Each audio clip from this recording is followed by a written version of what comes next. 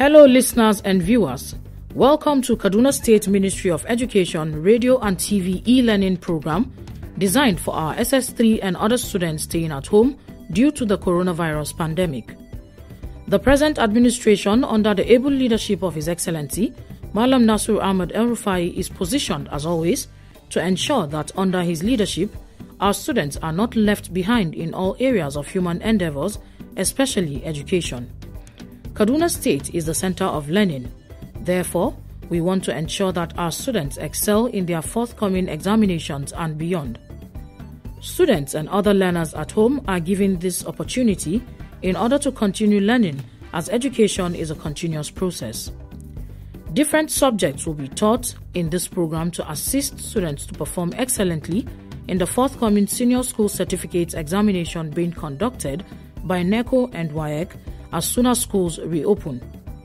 Teachers making presentations will always provide their names and phone numbers during each presentation, and they can be contacted for questions, further explanations, and/or clarifications.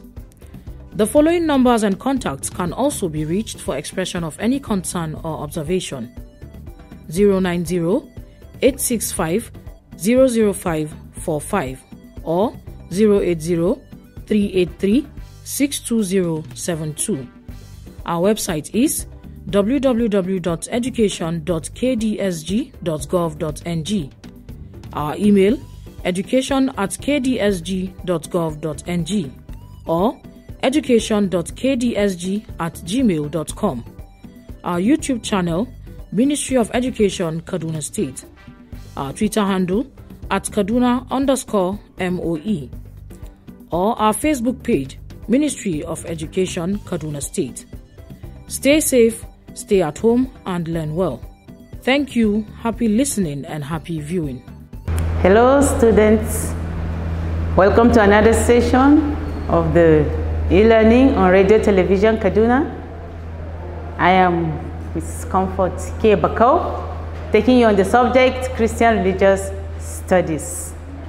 Our topic today is a continuation of our last one, a man after God's own heart.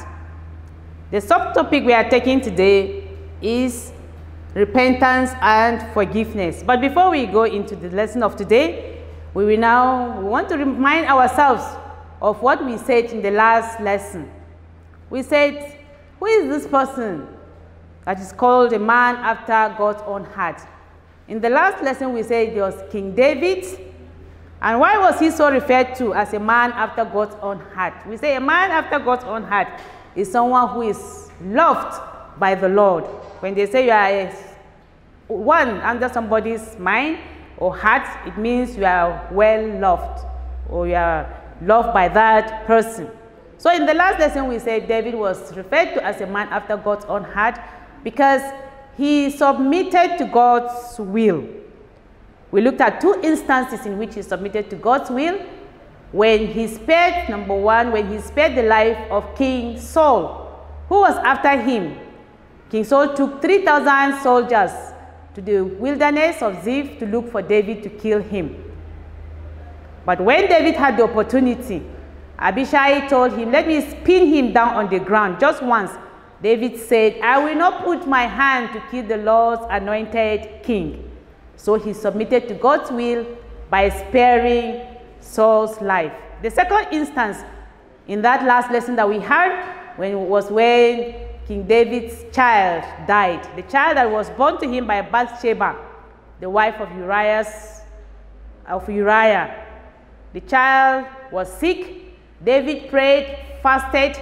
But at the end of the seventh day, the child died. David now got up from his fasting. He washed, went and worshiped God. He accepted the death of this child as God's will.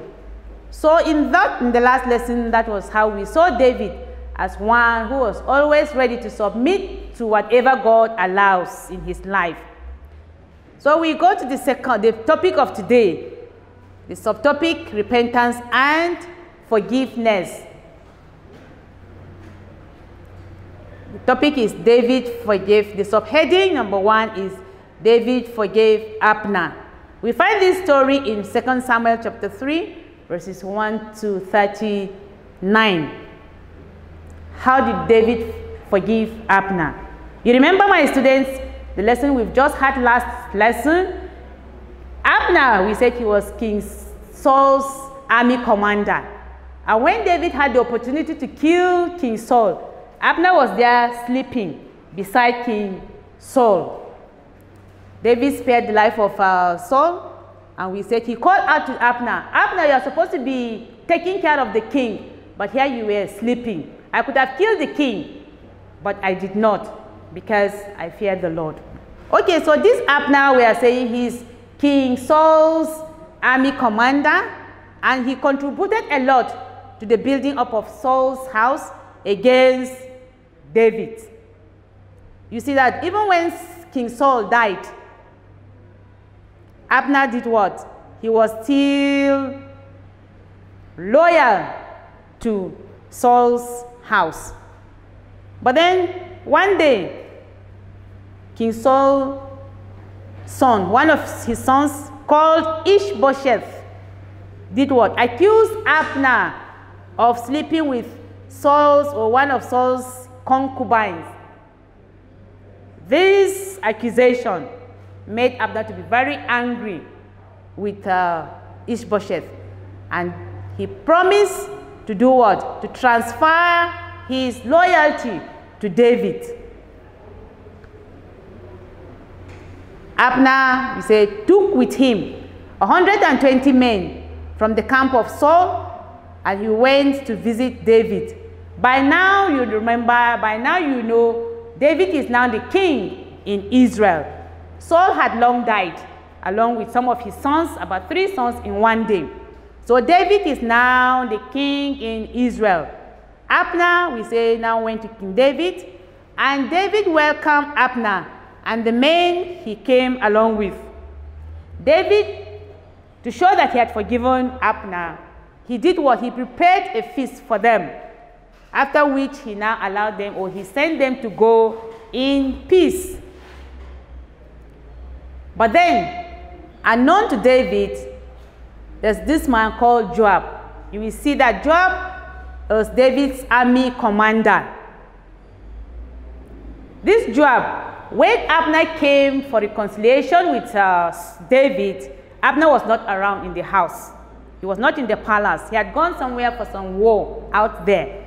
So he came and he was told that Abner had come to meet King David, and Joab said no. He went to the king. He said, I learned Abner came here. He did not come with good intention. He wants to just check or to spare out what you have or what is going on with you, so that he can now come and plan against you. So Joab now went out from the king, King David, and went and killed Abner, who was returning to his house. Joab, we said, he killed Abner in revenge for his brother Asahel, who Abner had killed some years back. It was not because he had the interest of the king that he killed Abner. Abner had killed their brother a long time ago, and he went in revenge. So when David heard about the death of Abner, he wept bitterly. He was so sad, he was so angry with what Joab had done. David took a lament. A lament is what? It's a wailing song. It's a song you sing when somebody dies. He said, should Abner die as a fool? Your hands were not bound. Your feet were not fitted. As one falls before the wicked, you have fallen. This was David. As he cried, going to where Abner was to be buried, the grave of Abner. Those of you watching the television, you will see, my students, the picture of David at Abner's grave. You will see the grave there, and David standing, and the people of Israel thronging or following him. And David was crying, weeping. He said, Abner, will you die as a fool? he wept bitterly over the death of Abner. And we say, with this lament, all the people of Israel, as David was weeping, as David was crying over the death of Abner, the people of Israel joined him to cry along with him. And all the people of Israel, when they saw how he cried and wept bitterly, they were convinced that David really had forgiven Abner and that he had no hands in the death of Abner. So we are seeing the first instance of how David having a forgiving spirit. Forgiving Abner, who had been his enemy all along. He was loyal to Saul. But when Saul died, he came to ask for reconciliation, and David was able to forgive him and accept him. But then his army commander killed him. David's hand was not in it. Okay, the second subheading that we have under this topic, repentance and forgiveness, is David's repentance and forgiveness.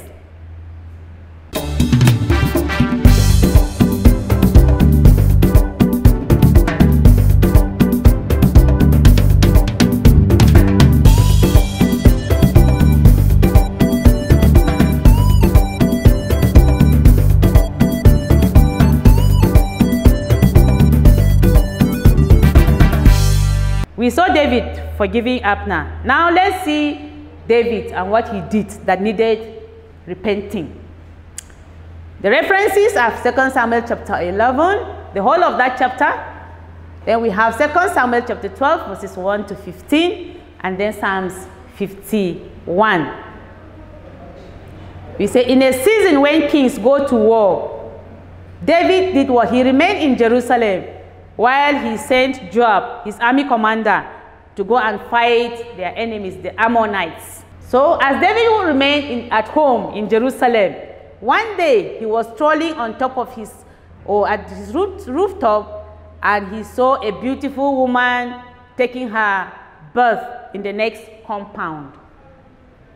David asked about this lady or this woman, and he was told that she was Bathsheba, the wife of Uriah the Hittite. Again, my students, those of you watching on television, you will see the picture of David at the rooftop. You see him here strolling, just looking around. Across on the balcony is an upstairs, and as he was looking across on the other side, here was this lady bathing at the other compound. You see the picture, Bathsheba, another woman trying to put oil on her. Okay, so when David now asks about, we said, he sent for Bathsheba and he committed adultery with her, which resulted into pregnancy. She became pregnant and she sent word to David, to King David, I am pregnant. So King David, in order to cover his sin, what he had done, what did he do? He sent for Uriah, the husband to Bathsheba, who was at the war front, to come back home. Uriah came, and David asked him to go to his house and wash himself. When Uriah returned from the war front, he reported to the king who had sent for him. The king said, you've come from a war front, go home, wash yourself, and relax. The king, what did he do? He even sent gifts along to follow. He sent his servants to take some gifts to follow Uriah with it. But then Uriah refused, and he spent the night at the king's house. Uriah did not go to his house. He stayed at the palace. The next day, David was told that Uriah did not go to his house. And David made all efforts to make sure Uriah go to his house and meet with his wife. But Uriah refused. Uriah said he cannot go to his house while Israel's army is in the war front. And you would have expected that the king would be very happy. Here is a loyal a soldier. I have a loyal soldier with me who has the interest of the nation at heart. He's saying, the army of Israel, they are out there in the open space. How can I go to my own house and then have some fun and some time with my wife? But you know, we say David wanted to cover up what he has done. So, David was not happy that Uriah has refused to cooperate with him, so to say. And David then said, okay, I know what to do. David then wrote a letter to Joab through Uriah, telling Joab to put Uriah where the battle was hottest or fiercest. You see again, Uriah, a very loyal soldier. See, a letter was given to him. He would have done what? He would have opened the letter or peeped it to what was written in the letter to see the content. But because he was loyal to his country and to his king, he did not even open the letter, and he did not know the content of the letter. What the king wrote to Joab, his army commander, is that make sure you put Uriah at the forefront, where the battle, when the enemy will come, he will be one of those that will be attacked or will be killed. And we say the command or the instruction was carried out by Joab, and the word was sent to David that Uriah is now dead. So upon hearing the news of Uriah's death, David took Bathsheba to be his own wife. The wife of Uriah, he now took her, because the husband is now dead. And after she spent some days mourning for her husband, David now brought her to be his own wife. And she now gave birth to a son. But we say what David did, God was very angry with David over what he has done. And God sent Prophet Nathan to David to rebuke him for what he has done, for his actions.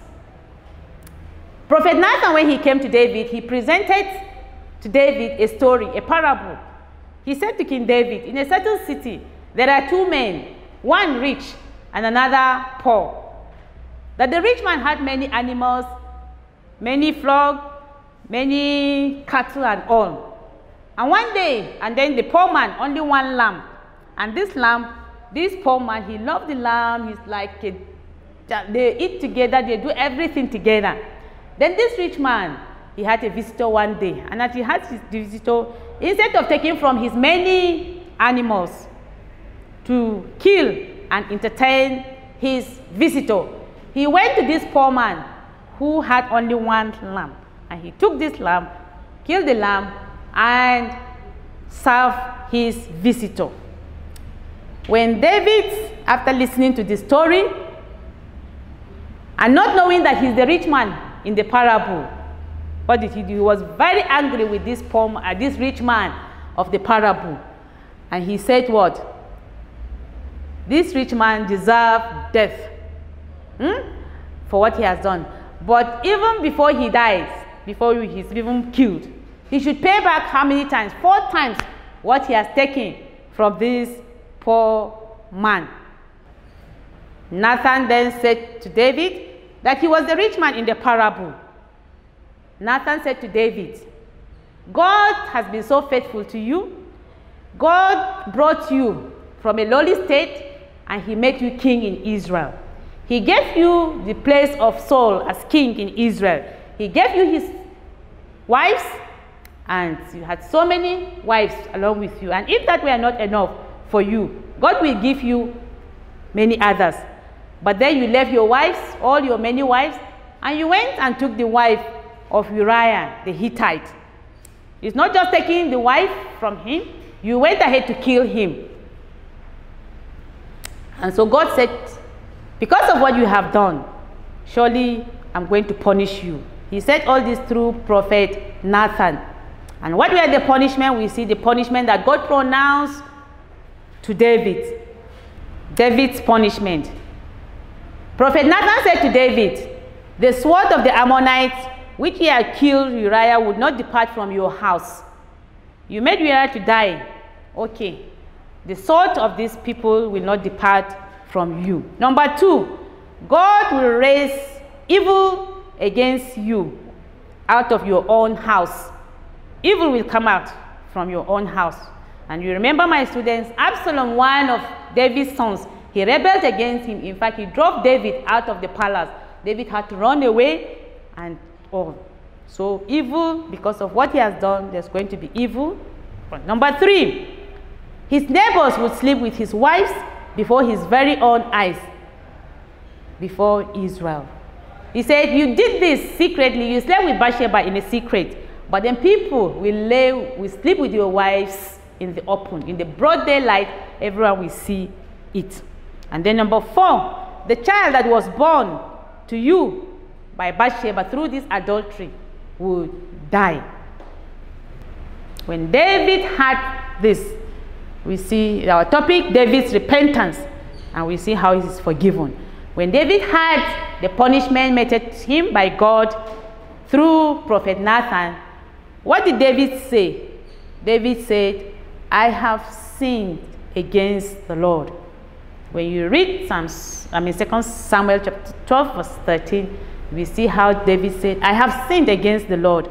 And again, my students, those of you watching on TV, you will see the picture of King David on his throne. You will see a man that is representing prophet Nathan pointing to him. When David said, this man deserves to die, prophet Nathan said to him, you are the one. He pointed to him and emphasized that he was the one in the parable, that rich man that took somebody's animals. When David had this, we said when he was told, he did not ask the prophet, how dare you? How can you talk to me like this?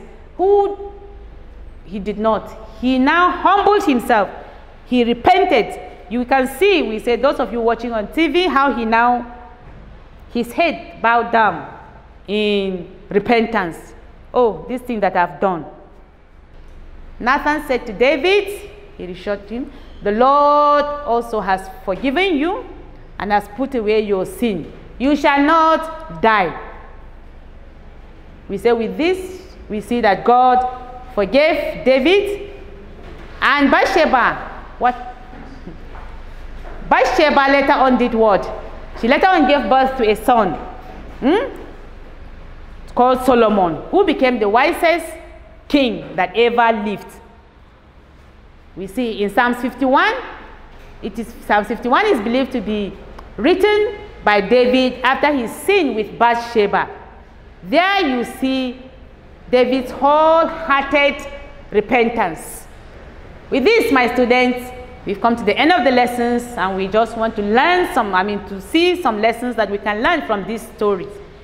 We say David was called, number 1, a man after God's own heart, not because he did not commit sin in life, but because he had a submissive, repentant, and forgiving spirit. See, we said David was highly loved by the Lord, called a man after God's own heart, not because he didn't commit sin, but each time he commits sin, he repented. And he was willing to forgive others. In the case of Abner, who came to him. And we say submission, when you always want God's will to be done. So we are saying if we want to be loved by the Lord, my students, we should be those like David, to accept the things that God allowed to come our way as his own will. Number 2, David had a forgiving spirit. We have said it. He was willing to forgive Abner, who came to him for reconciliation, and he repented. And we saw how David wept at the death of Abner. Number 3, repentance is necessary for forgiveness and reconciliation. You see, Abner came to David and he asked for forgiveness. David accepted and he forgave him. David, when he committed what? He committed sin against God. He repented and God forgave him. Next. Okay. We should show the fruit of genuine or true repentance and forgiveness. We see how David really repented and he wept at the death of Abner. He sang a lament for Abner. Everybody in Israel knew that David had forgiven Abner from the heart. Number 5, God is willing or always willing at all times to forgive the repentant sinner. David was always willing to repent, and God is willing or forgave David. We too, we should have this mind, always trying to repent with every sin we commit. Number 6, when you are in the wrong place at the wrong time, you are likely to do what is wrong. My students, when you go to a place that you are not supposed to be, sometimes the tendency is for you to do what is wrong. David was supposed to be at the war front. He remained in Jerusalem, and in the process he saw a lady Bathsheba and eventually committed adultery with her and went ahead to kill her husband. Number 7, forgive others so that you will be forgiven by God. Remember our Lord's Prayer? Forgive us our trespasses as we forgive those who trespass against us. If we don't forgive other students, the Lord will not forgive us. Before I go, I have this assignment for us. Number 1, repentance is a necessary condition for forgiveness to take place. Explain this statement in the life of David. Question number 2a, narrate the role of David in the death of Uriah. And B, question 2b, list any 3 consequences of David's action. I take the assignment again. Question 1, repentance is a necessary condition for forgiveness to take place. Explain this statement in the life of David. And we have question 2a, narrate the role of David in the death of Uriah. And question 2b, list any 3 consequences of David's action. The references, we have the Holy Bible, our main reference, the NIV, the RSV, are the versions that you use, my students. Number 2 reference, we have the Comprehensive Christian Religious Knowledge for Senior Secondary Schools by Martins I. Amechi. Reference number 3, Round Up Christian Religious Knowledge by A.E. Ezochukwu, V.C. Ama, and A.A. Adeyinka. And number 4 reference, Essential Christian Religious Knowledge for Senior Secondary Schools by Edmond U. Okoli. I remain Mrs. Comfort K. Bakau. My contact number is 08022667567. I take the contact number again in case you have any observations and all. 08022667567. Stay home, stay safe, and keep learning. Remain blessed until we meet in the next lesson.